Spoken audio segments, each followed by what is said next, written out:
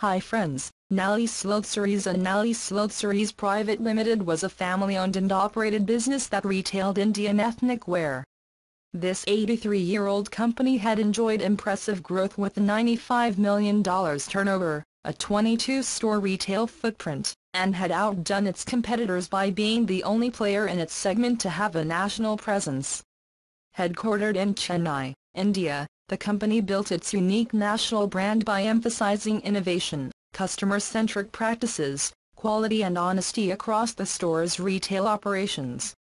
In 2011, with changing dynamics in the Indian apparel market, the company started to face intense competition from small and large Indian and foreign retailers. The company's chairman, Dr. Nalli Chetty, announced a $25 million expansion plan and proposed the opening of 12 new stores over a period of 2 years. This case focuses on the company's pricing strategy, merchandising process and product assortments to support its own competitiveness and overall customer experience. The CASESOLUTION.com is the #1 destination for getting the case study and analyzed.